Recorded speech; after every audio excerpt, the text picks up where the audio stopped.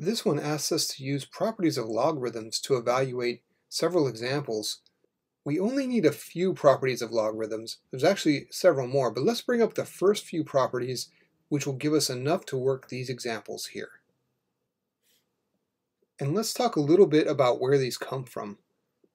If we look at the first one, we have log base b, so this is any base b, log base b of 1 equals 0. Well, if we don't think about the equals 0 for a minute, and we just ask, b to what power gives us 1? Well, b to the 0 gives us 1, so it makes sense that log base b of 1 is indeed 0. A similar approach works on the second property. We have log base b of b equals 1. Okay, well, if we just didn't look at the equals 1 part and we said b to what power gives us b? B to what power gives us b? Well, b to the 1 gives us b. So then log base b of b must be 1. Right, we can evaluate logs using this method here. Similar thing for the third property. Log base b of b to the x equals x. So that's like asking b to what power gives us b to the x?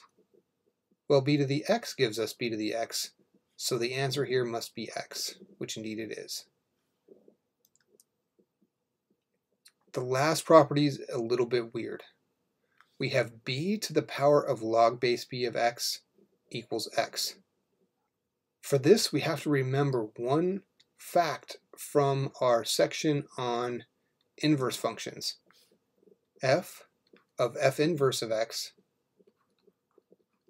always gives us x back. In fact, it worked in two different ways. We could also have done f inverse of f of x always gives us x back, right? The function and the inverse undo each other. So what we've done here, remember, we can define f of x to be b to the x. And that's how we got our logarithm, was it was simply the inverse function. So then f inverse of x would be log base b of x. So then looking at these two, if I were to put the entire logarithmic function, the entire inverse function, into x in f of x, this would be f of f inverse of x.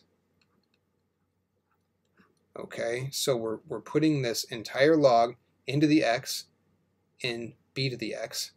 So that gives us b to the log base b of x. But we know that when we do f of f inverse of x, we always get x back. So this must be x back again. That's where this x comes from in this property.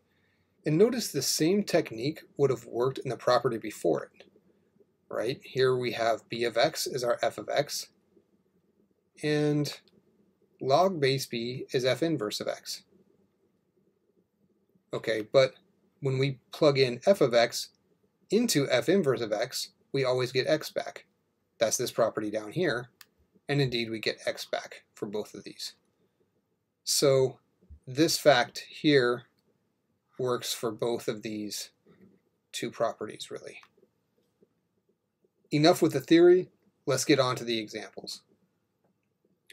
For a, we have log base 6 of 6 squared. Okay, well, I'm going to use this property here, this third one, that says log base b of b to the x equals x. Well, this is the thing here. The b is 6, so log base b of b to the x, whatever's left up here, gives us the answer to this log. Well, 2 is in the exponent, so this one evaluates to 2. There's our answer there. Let's try b. We have 7 to the power of log base 7 of 4. Okay, so this is this weird one here, down here, this fourth one. B to the power of log base b of x always gives us x back. So here we have 7 to the power of log base 7 of 4 will always give us 4 back. Just following that property, in this case, our x is 4, so we get 4 back. These kinds of problems look very strange and a little off-putting, but they're really not that bad if you just use that property. Let's look at C. We have log base 2 of 2. So we have a base and then the same thing inside the logarithm as our base. Let's look at here at this second property down. Anytime you have log base b of b and they match, you automatically get 1 back. So our answer here is 1. So you want to memorize these properties of logarithms because you see how fast it is to use them to evaluate these kinds of problems. If you don't have them memorized, then you have to do all this work to derive them, and that could take way more time and effort than really one should have to spend on these kinds of problems. So set them to memory. We'll add more in the upcoming sections, and they'll be useful throughout the rest of this course and beyond.